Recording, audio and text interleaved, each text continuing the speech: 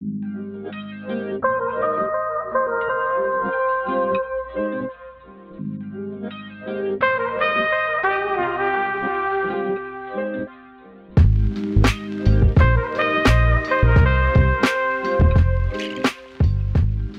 up guys, welcome back to my channel, welcome back to another vlog. Starting off a vlog on Wednesday afternoon. I just got back from getting a pedicure. I am going to this holiday party tomorrow and I'm gonna wear heels and all this stuff, and I was looking at my toes. I was like, I really need to get a pedicure. So I got that done, and then I actually worked this morning. I had a half day of work, which was super nice. And yeah, now we're here. It's 2 o'clock, starting off a new vlog. I'm just gonna take you guys through the rest of my week. I have a fun event to go to tonight. A couple of things happening the next few days, and then Sunday I'm supposed to be shooting with Tony, which is always really fun. And I love bringing you guys to shoots with him. So hopefully that all works out. The weather is supposed to be good right now, but we're like trying to figure out if it's gonna rain or not. So we'll see. Hopefully the weather will be nice and we'll be able to do the shoot. But before we get any further into this vlog, I want to take a second to show you guys some pieces that I got in the mail yesterday. I'm actually wearing one of them right now. This cute cashmere cardigan. I'll show you guys in a second. But everything that I'm about to show you guys is from Gobi Cashmere, and they are actually the sponsor of today's video. So thank you, Gobi, for working with me. They sent me some beautiful pieces and they have a discount code and everything. So I'm going to sit down and show you guys what I got. Okay, so for those of you guys who've never heard of Gobi, Gobi is a luxury cashmere fashion brand. Everything is 100% Mongolian cashmere, and let me just tell you, it feels amazing. But what I love most about Gobi is that everything is sustainably made, and it's also humanely sourced and produced. And those things are just super important to me. I've been talking to you guys a lot about how I want to purchase less from fast fashion brands, and I've been really making a huge point of that this year, and just creating like a capsule wardrobe of good quality, sustainable pieces that are gonna last me forever. The timing of this is really perfect because one of the areas that I was kind of struggling in was like layering pieces and pieces to keep me warm through the winter. You guys know I love a good turtleneck, I love a good knit sweater. And so when Gobi reached out to me to work together, I was like, this is perfect. So I got a couple of really cute layering pieces I'm gonna show you guys. So the first piece that I got is actually the cardigan that I'm wearing right now. It's so cozy and comfortable. I pulled it out of the package last night and I immediately threw it on. It's just easy for lounging around the house, but also cute for over like a nice outfit on Christmas or New Year's. It's just super versatile. So I love this cardigan. The next thing that I got is this zip up turtleneck style sweater, and I love this. This is super easy for castings but still keeps you warm, especially on one of those colder days where a simple turtleneck is just not going to cut it. I love something like this, and the zipper in the neck just like adds a little detail to it. I also got one of their regular style turtlenecks, and I got this in a navy color because I find myself buying so much black. I was like, let me just switch it up and get navy. So this is their simple turtleneck. I really love this, and navy is such an expensive color in my opinion. And then the last top I got is this mock neck style knit sweater. It's like in this beautiful camel color. So yeah, I love everything that I got from them. I did want to share this with you guys now because I think a lot of these pieces can make great gifts for friends or for family for the holidays. They also sent me a couple of smaller things which can be great for like stocking stuffers. So I got this beanie in this cute red color. This is such a fall winter color. I love it. And then I also got these cashmere socks, which are so cute and comfy. And yeah, just great for like stockings or for a smaller present. So Gobi is giving me a 20% discount code for you guys if you're interested in shopping. So I'll leave the code on the screen. And they're also offering a couple of holiday specials, which you will get at checkout if you spend over a certain amount of money. So if you spend over $99, you get a free hat or socks. These are super cute. If you spend over $199, you get a free scarf. And if you spend over $399, you get a free blanket. So definitely check them out. I will have the link in the description box. I'll have the discount code in the description box as well. And yeah, let me know if you guys buy anything. I think what I'm gonna do now is I'm gonna make a coffee because I need some energy, and then I'm gonna do some emails, and then we're gonna get ready to head to Soho for the event tonight. Okay guys, it is a couple hours later. I just got to Soho. I am about to meet my friend Aga, and we're gonna get some dinner, and then we're gonna go to this event for BOOKINGS. Some of you guys might remember earlier, I think it was probably like a month ago, I showed you guys a puffer jacket, and it was BOOKINGS who sent me that. So they're based in the UK, but they're here because they're doing a pop-up. And so they invited me, and then I invited Aga, so we're gonna go together. It should be really fun. And that's gonna be our night. It's so weird, it's only like 5:45. It feels like it's 9 o'clock. I hate this time of year because I just get so, like, wrapped up in the nighttime, and I don't want to leave the house after 4 p.m. because it's getting dark, but I have to force myself to get out.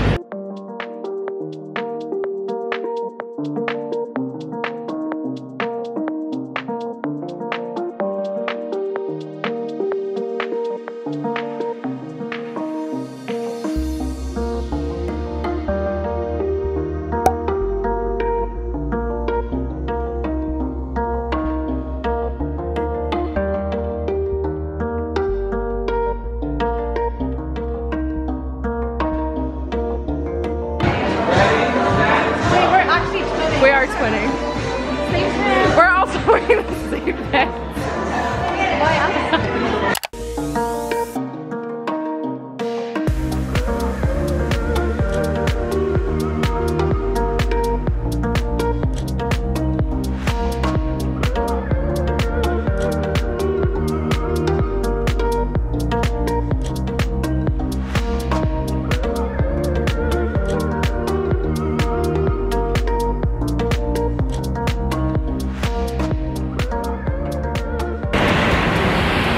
What's up, guys? Happy Friday. I'm on my way to get lunch with this girl Candace. We used to actually work out at Gloveworks together before the pandemic, and yeah, we're just gonna have lunch, catch up, talk about the book. And yeah, yesterday I didn't vlog just because I was at home for the most part. I was doing like a bunch of stuff that goes with sponsorships and stuff, and I was waiting for this sponsorship to get approved. And then last night I had the holiday party. I'm a little hungover today, but you just gotta have fun sometimes and pay for it the next day. So I'm gonna have lunch. We're going to Westville, which you guys know is one of my favorite spots, and then I'm gonna head home and probably just lay low for the rest of the day because I'm shooting with Tony on Sunday, so I want to be like ready and well rested for that shoot.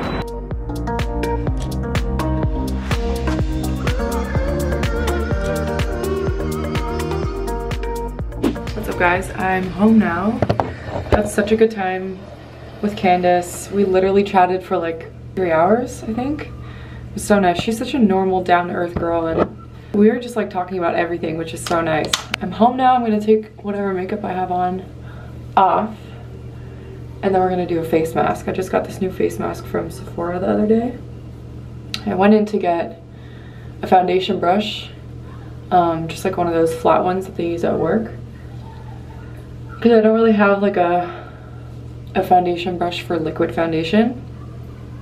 And then I was there with Aga, and she picked up this face mask, and I was like, oh, I'm gonna try this one too. It's from Dr. Jart. It's a soothing hydration solution. So I thought we could do this together and have a little chat. Okay, let's see how this is gonna work.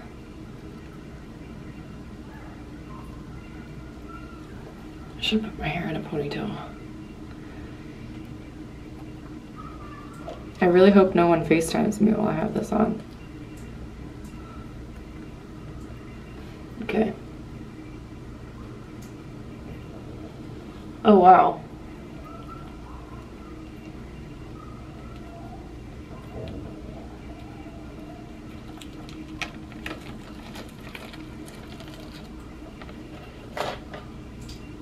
Oh my God. Wow. Let's see what it says. 15 to 20 minutes. It definitely doesn't smell very good, but it feels very hydrating, so I'll see you guys in 10 minutes. Okay. It's so satisfying. This mask is so good. Oh my gosh. And I always just like love to like rub the extra into my skin. It's like the best feeling ever. I told you guys earlier today that I was kind of hungover, and I'm feeling a lot better now, but it's so funny because I used to like beat myself up so much for eating the wrong things or going out and drinking or just like not being on my best behavior. This is like not recently, but this is maybe like the first year or two that I lived in New York. And it's crazy because I'm like in the best place that I've ever been in with my body, with my confidence, my like mental health, although I've never really struggled with my mental health, but I guess the way that I talk to myself. At the same time, it's also like the least restrictive that I've ever been in my life. You know, I work out obviously because I want to and have to, but I'm working out in a way that makes me happy, and it's like a hobby as well. I'm eating so much more flexible and varied than I ever have before. And if there's anything that I've realized over the years is that like putting that pressure on yourself and restricting yourself actually makes it a lot harder to achieve your goals and see progress, because when you put stress on your body, you become so consumed, and it's like your body almost knows that you're putting stress on it and just holds on to everything. And it's not until you let it go and just live your life and do your best that things actually start to happen. Yeah, I don't know, I was thinking about it earlier when I was walking to lunch. How happy I am to be like in this place with myself where I can just live life. And you know, like today I feel hungover. I had alcohol last night. I had a good dinner last night, and like I don't care, and I just like pick up where I left off again today, you know what I mean? Without making myself feel guilty or making myself feel like shit because I treated myself last night. Sorry, my phone was going off. What was I gonna say?